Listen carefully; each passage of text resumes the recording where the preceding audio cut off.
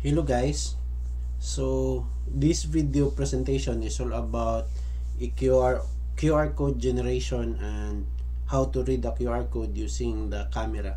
So I am using libraries to generate the QR code and also a library to access the camera and let the camera read the QR code. So let's start the program. I already have a Java file here or Java project, and I created this new frame. If you don't know how to do it, just access my videos tutorial on how to create frames. It's there, kindly check, and please add a label for this ID. This is a text field and this is a button, and this one is text label. Okay, so we will try to add a code now that will generate the QR code.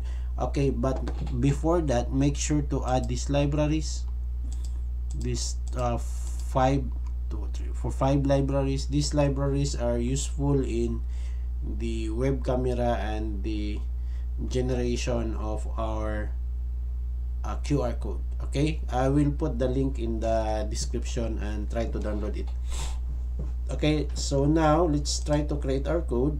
Go to the source code, but first is we need to create a method to access the what you call this one, the QR code. No, I will just copy this one. I already have the code. I will just put it here, and then okay, I will put the code also in the description so that you can copy and paste. Okay, and then this method has a 4 parameter: string data, which is the name of the data, the path, the location to save, the character set that we are using, the map, the data structure that we are using to generate the code. We are using the 2D QR code, the height and the width of the QR code, and then we are specifying throws exception like the WriterException and the IOException. After that one, we will instantiate new multi-format writer. This writer is used to generate to instantiate for the generation of our QR code with different parameters. This is to encode, right? To encode a new string of QR code with a byte of character set that we are using. So if you're familiar in IT, we have this UTF whatsoever character set. So the familiar or the mostly used character set is the UTF. Okay, and then the barcode format from the API that we are using, the width and the height. After that one, once we instantiate or unencoded our QR code, we will now write it in our computer. Okay, so write to file the location that we specify, which is it specify later. Okay, so once we finish the method, let's go to the design and right click this method. They add this button, generate QR code, event action and action perform.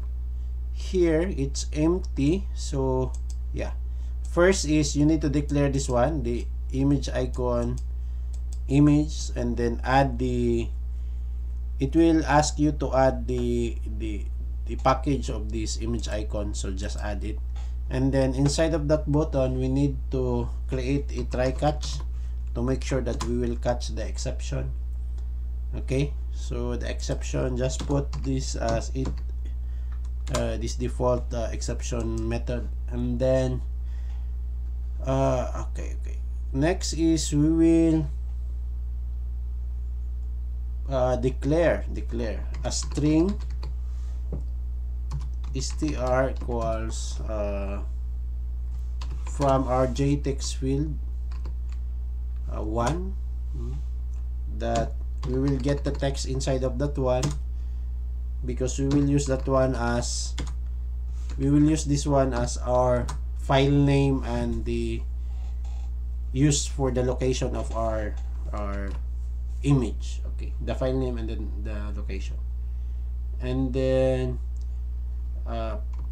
we will declare a path, string path. I always use the, where's my computer, where's my system located, I will use the system located to get the property, which is the user, that the directory of this file. And then I will add concatenate this slash format. Okay, and after that one, I will also declare a string path. This is now our location. No, yeah, path is already there. Next is the charset, character set. So we are using the UTF-8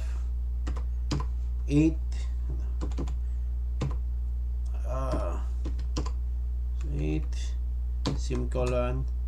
Next is we will declare the map. This is a data structure mapping. Map. Okay, map.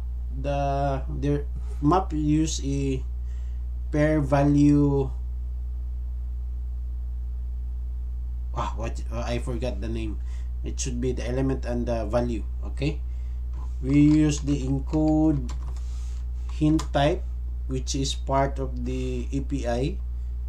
And then the next one is the error correction. So we are using the error, hopefully it's there. What happened? Correction, yeah, error correction level. Okay, and then we will name this one as hash map.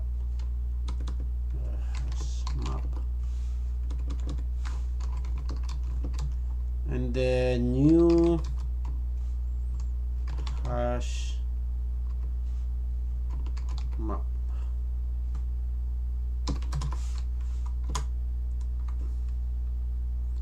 Map should include these two. Oh my god, it's wrong. Hash map should put the encode as the parameter, and then the error correction level. Okay, next is, once we have the map, we will put now the correction error and the level of correction, the hash map, that we access the put method by using the error code hint, the encode hint error correction. That's okay here, not the margin. We'll use the error correction, and up, and the next part, error correction level is L. That's okay, semicolon.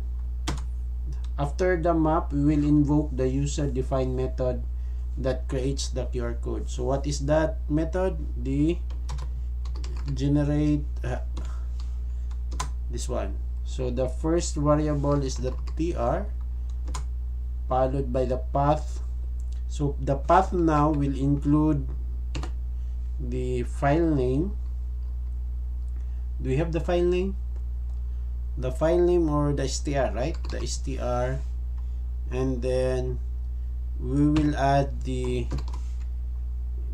type, the png. I use a png, followed by character set. After the character set, we have the map. What's the width? Let's try 200 by 200. Okay, and then after that one, we will declare, and we will generate our new, or instantiate the new image icon, which we will put the image from the str, and then we will add the .png. Okay, and this one will be displayed in our J level 2. Let's check this one. What is this one? Okay, J level 2, but we will remove the image first, or the text of that label, and then we will now set the icons into the image, and then yeah, save. So let's try to run this one, right?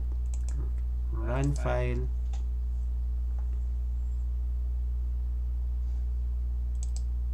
Oh, where is it? Okay, here. Okay, it's here. Let's try to write something like student ID 2 1 2 3 4 5 6, like that. Generate. Yeah, it will display it here. Now I will take a photo for this one. I will take a photo. Okay, because I need that one to for the code to read the QR code. Okay, the code to create the. Okay, and then let's try to create another Java main class, Java class. This one, Java main class. Yeah. Let's name it as new name. I will remove this one. Param. Okay, I will declare the webcam inside of the main method and add the class library, which is this one, for this one. Okay, this is a way to generate the object, and then I will add several codes. So this one is to set the size of our webcam, which is 320 by 240. I will add these libraries. This one is we will generate a webcam panel. Okay, add. And next one is we will generate a frame where we will put the webcam. We will add the webcam, pack it, make it closable, like the button in the upper right side. We have this exit button relative to the location, and set as visible true to make it visible to the program. Okay, now let's try to run. Okay, but before this, okay, yeah, let's try to run. So this is me. Okay, we run the program, but this is only the setting for our webcam. So next is we will try to execute a program that will read our QR code. So I will execute a do statement, do this, and then on the while statement, while true, so read everything while it's true, and then inside of that do while I will put a try catch, and then I will not put anything in the try catch. First is I will declare a buffered reader. This is a buffered image to read the image from the webcam. And next is I will put the luminance to make sure that I have a clear vision. This one. Add the luminance. Import it. And next is I will instantiate a new bitmap, binary bitmap, and next is I will capture the output, so whatever the camera is reading, and then I will put it in this result variable. Just add everything, the library. Now I will put a statement sometimes there are empty data in the camera, so I will write this one. If the result that when the text result is not equal, so not equal to null. Okay, if that's not equal to null, what should I do? I will, so it means there's a data, so I will execute this JOption pane, and it will read the information and display it in the JOption pane. Add this library, and then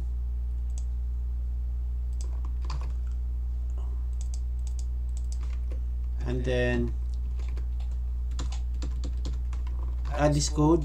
This is to, once you read it, set the visibility of the frame into false, dispose the camera, and then break it. So that's the code. Let's try to run. So you have this camera now,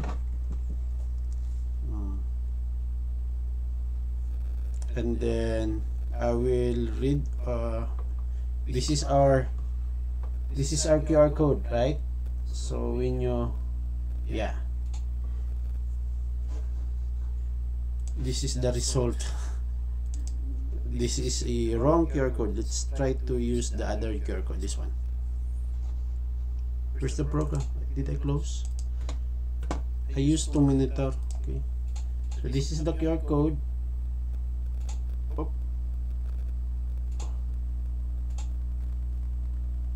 What happened? He did not read it. Ah, it's not clear copy.